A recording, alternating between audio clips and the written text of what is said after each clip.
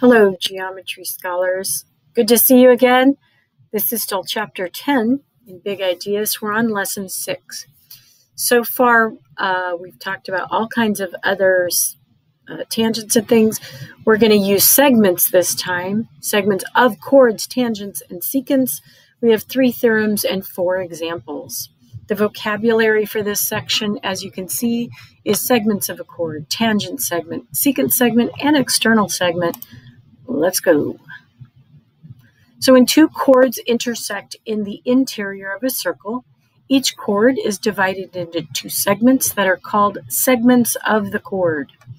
Here you can see we have a theorem. If 2 chords intersect in the interior of a circle, then the product of the lengths of the segment of one chord is equal to the product of the lengths of the segments of the other chord. So you can see here our chords are A, B, and C, D, and where they intersect at E cuts them both into 2 parts. So AE, or EA, times the length of EB is equal to CE times DE. And that is theorem 10.18. So we're going to go ahead and do an example using that theorem. Find ML and JK. Solution. The segments of chords theorem states if 2 chords intersect in the interior of a circle, then the product of the lengths of the segments of one chord is equal to the product of the lengths of the segments of the other chord.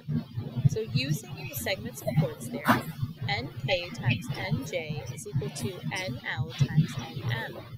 Substitute X for NK, X plus 4 for NJ, X plus 1 for NL, and X plus 2 for NM. This gives you X times the quantity X plus 4 equals the quantity X plus 1 times the quantity X plus 2. Simplify, and X squared plus 4X is equal to X squared plus 3X plus 2. Subtract X squared from each side of the equation, and 4X is equal to 3X plus 2. Subtract 3x from each side of the equation, and x is equal to 2. Now find ML and JK by substitution. Notice ML is equal to NM plus NL. So ML is equal to the quantity x plus 2 plus the quantity x plus 1. Substituting 2 for x gives ML is equal to 2 plus 2 plus 2 plus 1, which equals 7. Now find JK. Notice JK is equal to NK plus NJ. So JK is equal to x plus the quantity x plus 4. Substituting 2 for x gives JK is equal to 2 plus 2 plus 4, which equals 8. So ML equals 7 and JK equals 8. In a perfect world, the drawing is accurate, and you'll notice that JK looks closer to the center and ML looks closer to the edge, which makes sense. So these that would be a little bit shorter. So these are examples we do in class together. We're going to move on to the next core concept. Tangent segment and secant segment. So you see the labeling here. Again, color coding would really help. So a tangent segment is a segment that is tangent to a circle at an end point. That would be the blue part here. So it's tangent at S. A secant segment is a segment that contains a chord of a circle and has exactly one end point outside the circle. The part of a secant segment that is outside the circle is called an external segment. So P is outside of the circle, QR is inside of the circle. So if you have a secant, the inside's called the secant segment, the outside's called the external segment. We also have another theorem about how to treat 2 secants, 10.19. If 2 secant segments share the same endpoint outside a circle, in this case it's point E, then the product of the lengths of one secant segment and its external segment equals the product of the lengths of the other secant segment and its external segment. So as you'll notice, EA is the external segment here, and then EB is all of it. Okay, it's also equal to EC times ED, which is all of it. Again, there's an example 20 that you can see for proof, but we'll just go ahead and use it for now. These are our short videos, and here's one of the ways to use it. Example 2. Find the value of x. Solution. Notice segments RQ and RT are secants. The segments of secant's theorem states if two secant segments share the same endpoint outside a circle, then the product of the lengths of one secant segment and its external segment equals the product of the lengths of the other secant segment and its external segment. So by the segments of secant's theorem, RP times RQ is equal to RS times RT. Substitute 9 for RP, 11 plus 9 for RQ, 10 for RS, and x plus 10 for RT. This gives you 9 times the quantity 11 plus 9 is equal to 10 times the quantity x plus 10. Simplify, and 180 is equal to 10x plus 100. Subtract 100 from each side of the equation, and 80 is equal to 10x. Divide each side of the equation by 10, and 8 is equal to x. So the value of x is 8. It's a fairly straightforward theorem, but you do have to remember which parts you're multiplying. We've got some more examples here that we'll do together in class, and we've got one more theorem. Theorem 10.20, segments of secants and tangents. So this is another way that the picture can look.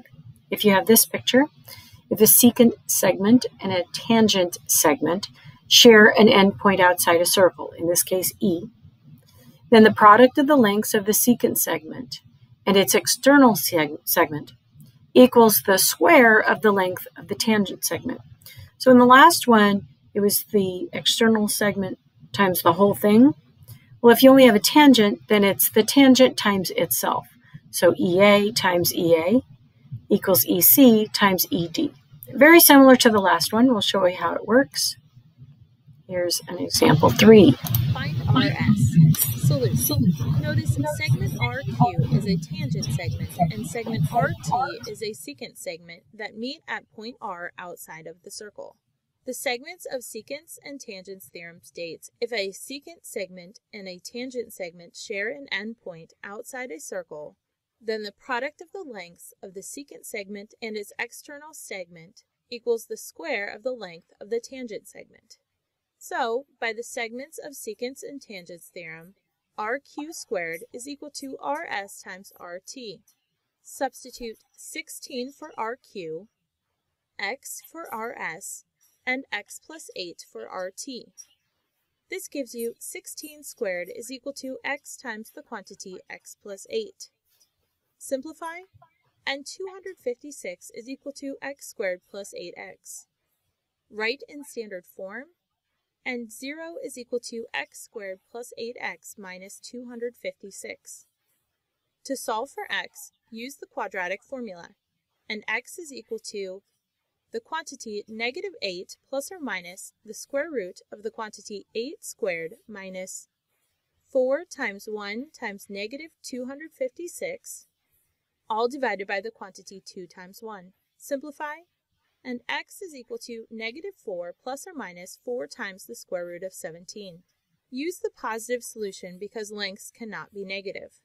So x is equal to negative 4 plus 4 times the square root of 17, which is approximately equal to 12 and 49 hundredths.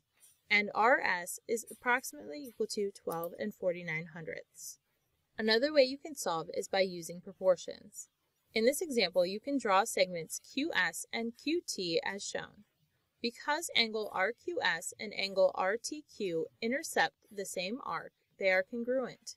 By the reflexive property of congruence, angle QRS is congruent to angle TRQ.